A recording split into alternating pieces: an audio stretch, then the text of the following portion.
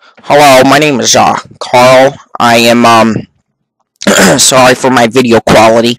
Um and sorry guys. I have a little cold here. And I'm about 40 years old. I live in my parents' basement. I started Minecraft as kind of like a hobby.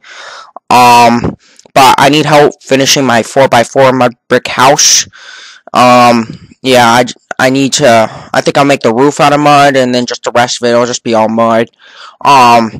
It's very difficult because it's hard to find mud in this type of climate, and I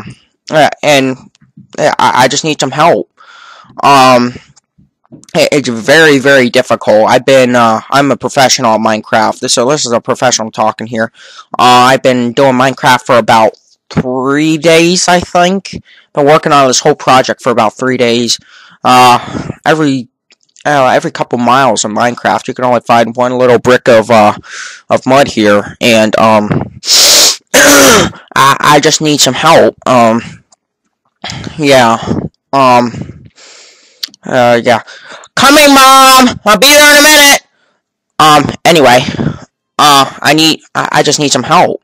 I'm doing this on creative mode, and yeah, it's the hardest mode in Minecraft.